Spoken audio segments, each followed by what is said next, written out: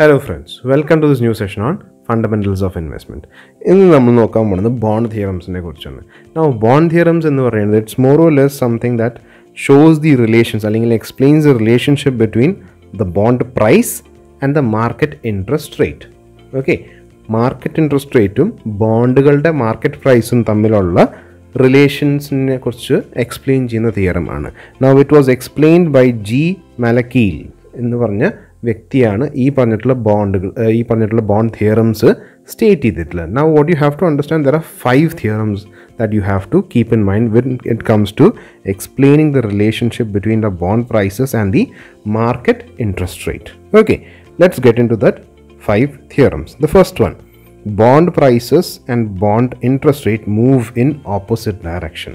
Now bond prices, bond interest rate. Bond price എന്ന് ഉദ്ദേശിക്കുന്നത് market price ആണ്.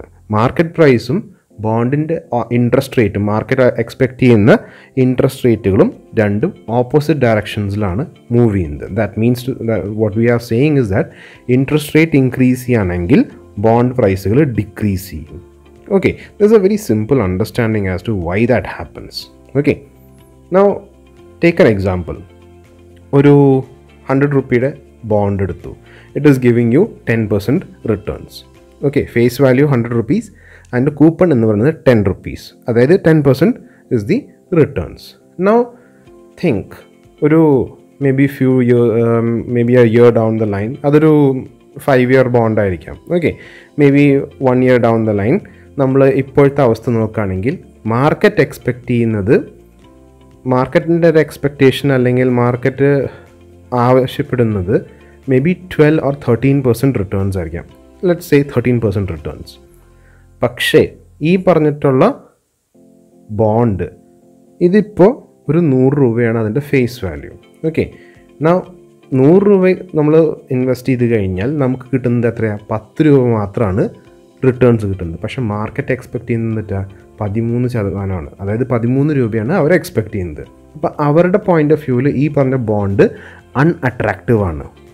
Okay, കഴിഞ്ഞ ക്ലാസ്സിൽ ഞാൻ ഇതിൻ്റെ ഒരു ചെറിയൊരു തുടക്കം ഇട്ടിട്ടുണ്ടായിരുന്നു. Okay, it becomes that particular bond becomes unattractive. കാരണം എന്താ? 13 രൂപയാണ് മാർക്കറ്റ് എക്സ്പെക്റ്റ് ചെയ്യുന്നത്, പക്ഷേ ഈ ബോണ്ട് കൊടുക്കുന്നത് എത്രയാണ്? 10 രൂപ മാത്രമേ ഉള്ളൂ.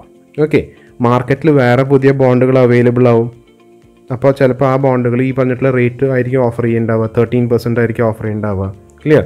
അപ്പോൾ എന്തുകൊണ്ട് ഞാൻ ഈ ബോണ്ട് വാങ്ങിക്കണം? അപ്പോൾ in case I am a person who holds that bond, എനിക്ക് ഈ ബോണ്ട് വിൽക്കണമെങ്കിൽ വേറൊരാൾ മേടിക്കണ്ടേ? ആ മേടിക്കുന്ന ആൾക്ക് ഈ പറഞ്ഞിട്ടുള്ള ബോണ്ട് കാണുമ്പോൾ ഒരു അട്രാക്റ്റീവ്നെസ്സും ഇല്ല. കാരണം എന്താ? 100 രൂപ കൊടുത്തിട്ട് ഞാൻ എന്തിനു ഈ 10 രൂപ പലിശ തരുന്ന ബോണ്ട് മേടിക്കണം?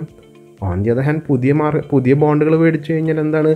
100 രൂപയ്ക്ക് ചിലപ്പോൾ 13 രൂപ കിട്ടും. So why should I by this bond?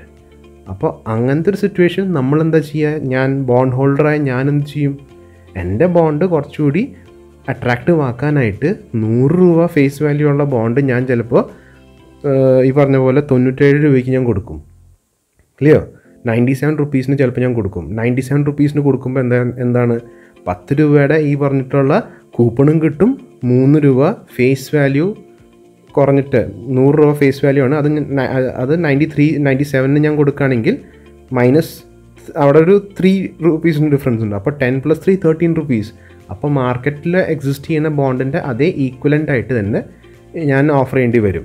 അങ്ങനെ ഓഫർ ചെയ്യണമെങ്കിൽ 100 രൂപ ഫേസ് വാല്യൂ ഉള്ള ബോണ്ട് ഞാൻ എത്ര രൂപയ്ക്ക് കൊടുക്കണം? 97 റുപ്പീസിന് അല്ലെങ്കിൽ 96 റുപ്പീസിന്, കുറച്ചുകൂടി അട്രാക്റ്റീവ് ആക്കണമെങ്കിൽ 96 റുപ്പീസിനൊക്കെ ഞാൻ കൊടുക്കണം. അങ്ങനെയാണെങ്കിൽ എൻ്റെ ബോണ്ട് എനിക്ക് വിൽക്കാൻ പറ്റും. So you see what has happened. മാർക്കറ്റിലെ ഇൻട്രസ്റ്റ് റേറ്റ് എക്സ്പെക്റ്റേഷൻസ് കൂടിയപ്പോൾ ബോണ്ടിൻ്റെ മാർക്കറ്റ്, എൻ്റെ കയ്യിലുണ്ടായിരുന്ന 100 രൂപയുടെ ബോണ്ടിൻ്റെ എനിക്ക് വിൽക്കണമെങ്കിൽ അത് കുറഞ്ഞ പ്രൈസിലേ കൊടുക്കാൻ പറ്റുള്ളൂ. That is what this theorem States.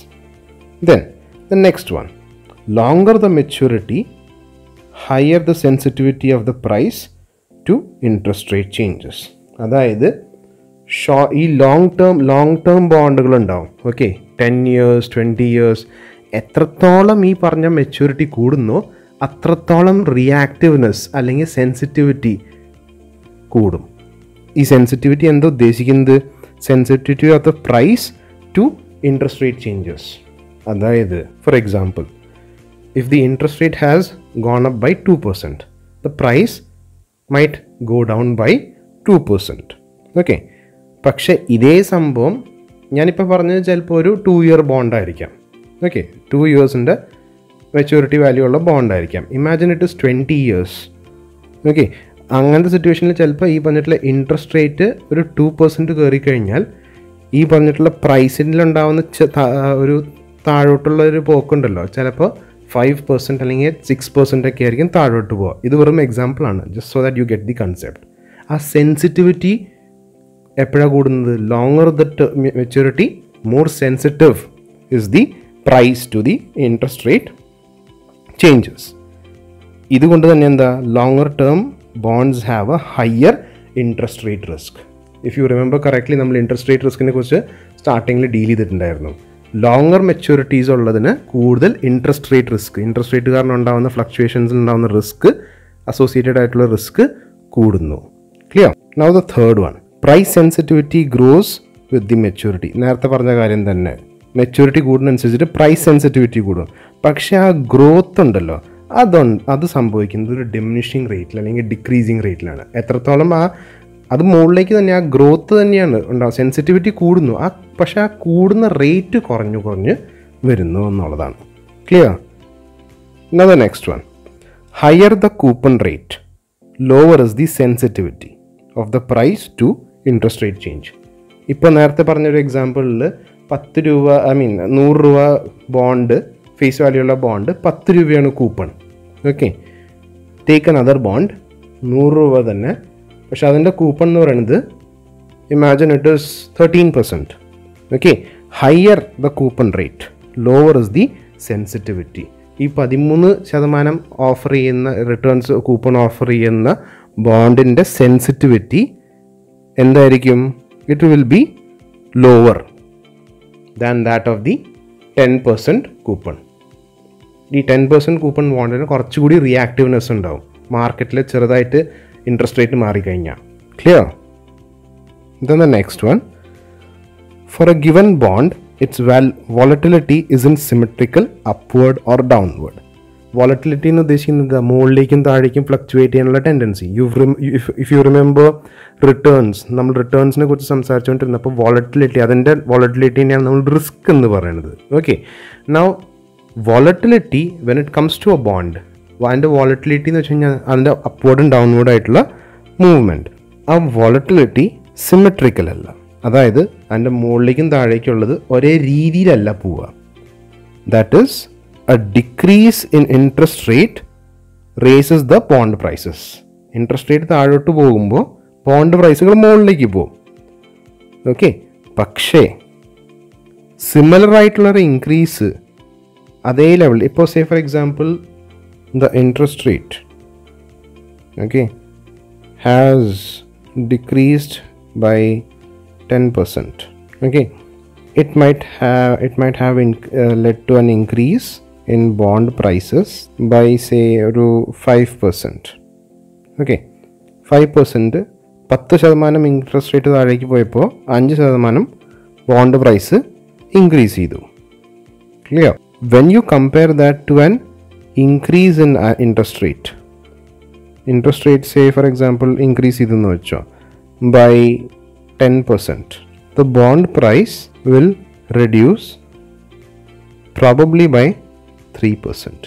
അതായത് ഇൻട്രസ്റ്റ് റേറ്റ് താഴോട്ട് പോകുമ്പോൾ 10% താഴോട്ട് പോകുമ്പോൾ അത് ഉണ്ടാക്കുന്ന bond പ്രൈസിലെ effect is lower when interest rate goes up. Okay, interest rate താഴേക്ക് പോകാൻ ഭയങ്കര ഉത്സാഹം. ഓക്കെ, അപ്പോൾ അതിൻ്റെ പുറത്തുണ്ടാകുന്ന റിയാക്ഷൻ എന്താ? ഈ പറഞ്ഞിട്ടുള്ള ബോണ്ട് പ്രൈസിൽ 5% ഇൻക്രീസ് ചെയ്യുന്നു. ആ ഉത്സാഹം ഇപ്പുറത്ത് ഇൻട്രസ്റ്റ് റേറ്റ് മുകളിലേക്ക് പോകുമ്പോൾ ഇല്ല. So hope you've understood the theorems. These 5 theorems are the theorems that explains the relationship between bond prices and market interest rate. Now, in case of any queries that you want to forward, please contact me on my WhatsApp number. Okay, thank you.